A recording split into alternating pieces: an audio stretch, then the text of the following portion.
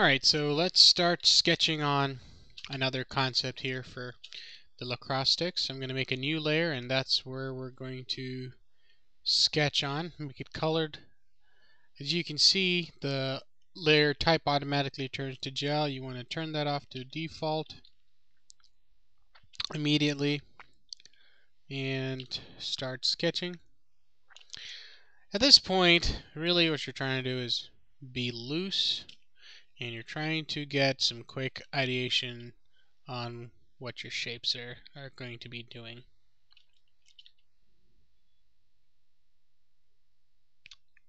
So you're not necessarily worrying about clean lines or anything like that. It's more you're worrying about what your forms are doing. And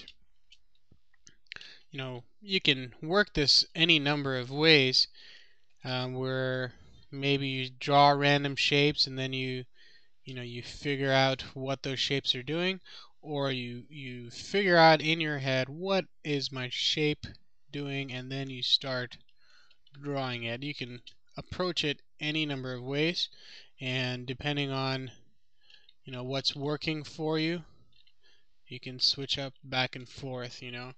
There's a lot of ways of doing it, but what's really helpful for me is to work in the most descriptive views as I can. So in this case, it tends to be the side view. It defines a lot of the forms without actually, like a lot of these shapes are really defined already in this side view, and I can start confirming them in perspective. But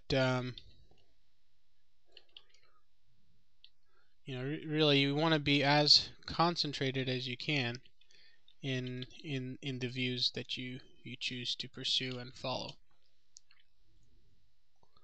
And I'm not entirely certain what some of these shapes are doing, and maybe I'll figure it out as I'm going along and correcting these lines and cleaning them up.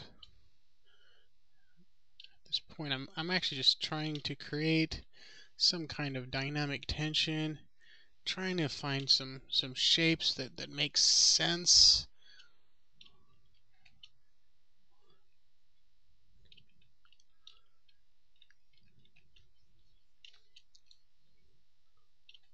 I'm really not sure what these are going to be doing.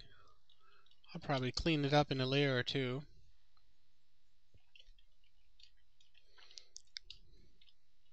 I know I want some of them to flow. I want some sharp creases in here somewhere, and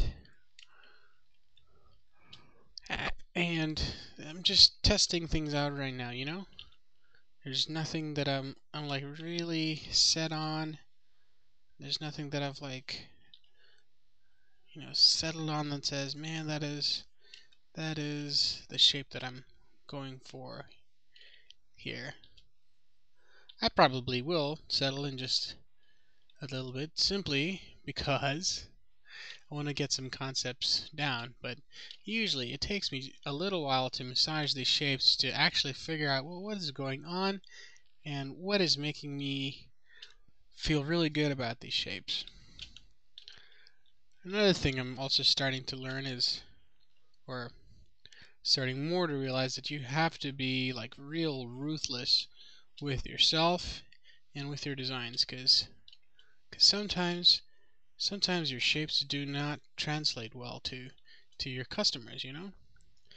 Sometimes there'll be a shape you really like and you think is the most awesome shape in the world, and you take it out to focus groups or you test it internally, and it's like, well, yeah, whatever, I'm not so sure about that. Can we try XYZ? And you're like, oh, crud. So you have to be, real ruthless with yourself, and quickly learn to, change directions, change tack based on, feedback from customers, managers, colleagues.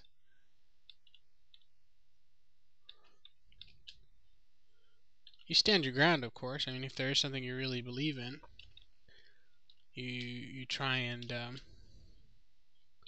go through with it, but also learn to be,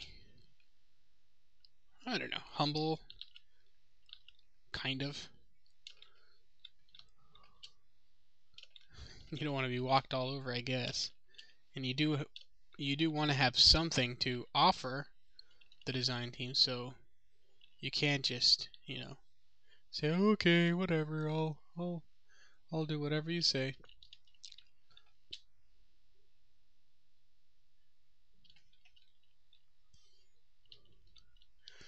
There's something starting to form there. I'm not entirely certain what it is.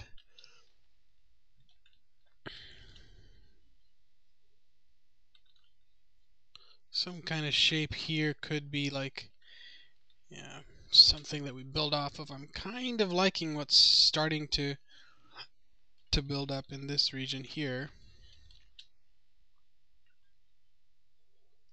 And maybe we can start flowing these shapes just a wee tad. Let's just drop that down. Transparency. A whole lot. Alright, let's see.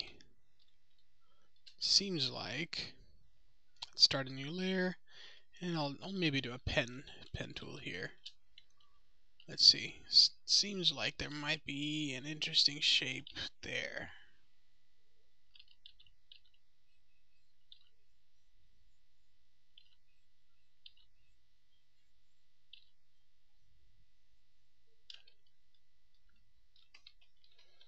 Might be something here as well. And we could bring that line up here. It could be some kind of diving crease line happening. And then there's an overlapping surface running through here, which tucks in there, provides an aggressive shoulder there, and it's really interesting too, is like something that seems really complicated in your sketch. When you actually, maybe put it in 3D and you see it without all the construction lines, it looks like real boring. So you really have to be cognizant of what your shapes are doing in addition to the lines that define it.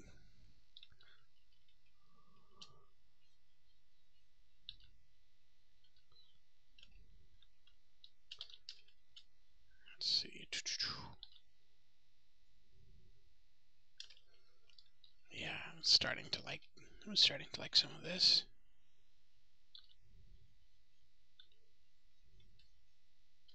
And of course you'll notice that this is maybe a little bit different in character to the sketch that we had previously done. It's a little bit more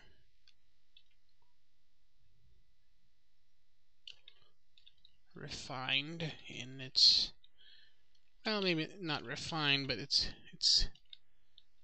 cleaner, definitely.